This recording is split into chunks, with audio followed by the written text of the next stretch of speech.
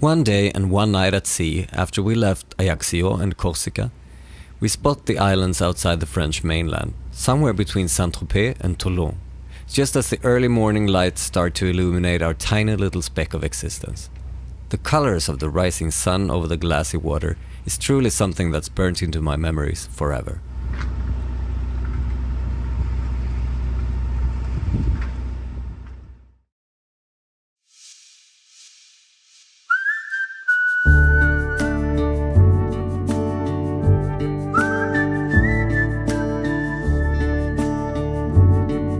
Last time on She Rules the Waves, we sailed north along Corsica to Ajaccio, enjoyed the fruits of the city, before departing on our next passage towards the French mainland.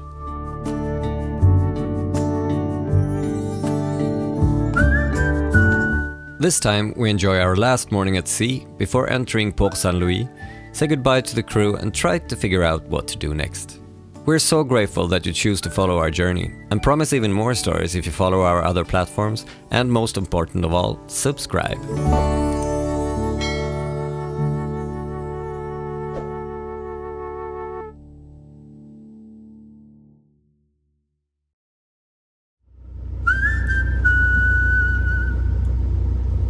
It's certainly not every day I get to see the mesmerizing spectacle that is the sunrise. I'm more of a night person actually. Although a few times up north, it's not uncommon that I stay up late enough to experience it. But it's usually nothing like this show. And although there's no wind right now, we do have a coming Mistral and would really like to get into the calms of Port Saint-Louis before that hits. After a really calm night, we start the day just south of the islands outside France, and we start to head west along the coast, past Marseille to the mouth of the river Rhône. The plan is to get the sails down, demast, and head north into the depths of Europe on the inland waterways.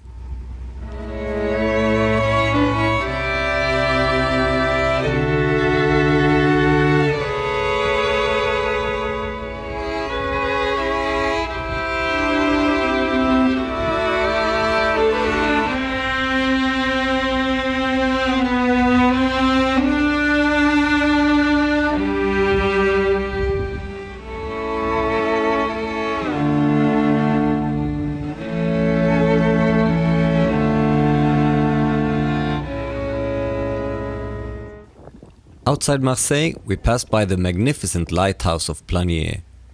With its 66 meters or 216 feet, it's the 12th highest traditional lighthouse, whatever that means, in the world. I really hope I get to sail by the 11 higher ones someday. That's the goal. And then we tried to spot the old prison/fort Chateau d'If, where the Count of Monte Cristo took place. You might not see it, but it's there.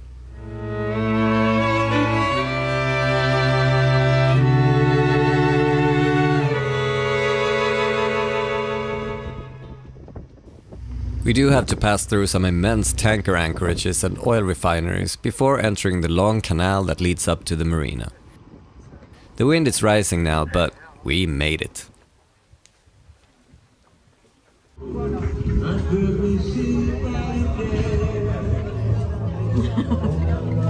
Although the music on the town square wasn't great, we did thoroughly enjoy our food and our drinks.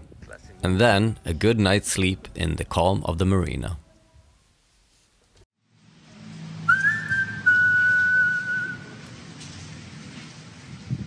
That can't be right.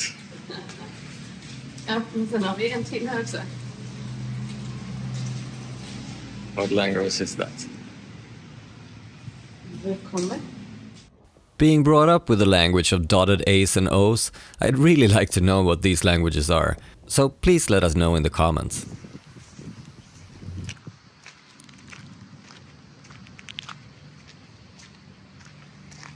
Yep, here it is. Rhône.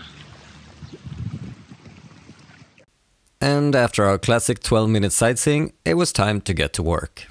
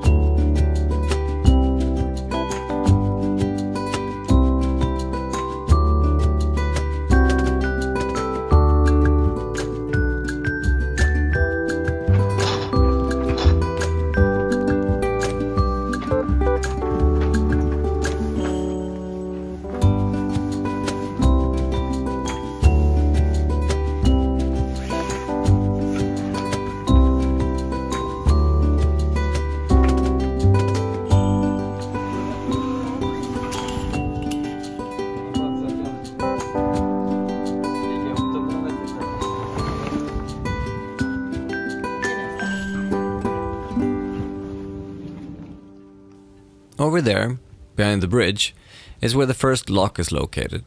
And let's just say I'm not worried about the length of Sedna to get in there.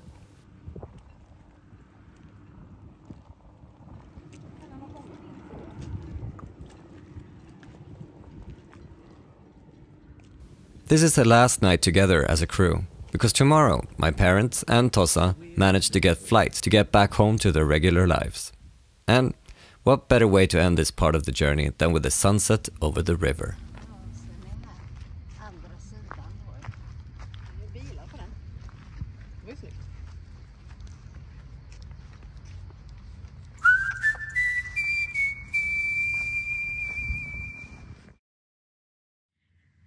Well, I'm sorry to interrupt, but there was a hell of a lot going on here behind the scenes that I didn't have the presence to record at the time.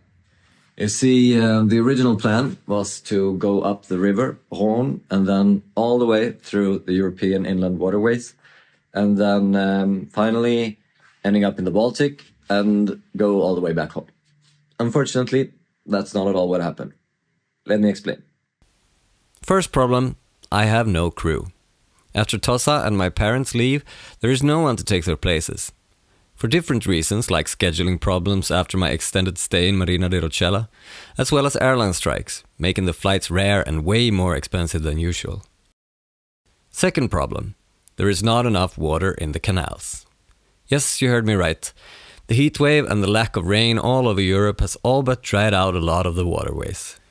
During our days here in Port Saint-Louis de Rhône, I've heard countless stories about boats with way shallower drafts than Sedna being stuck all over the place.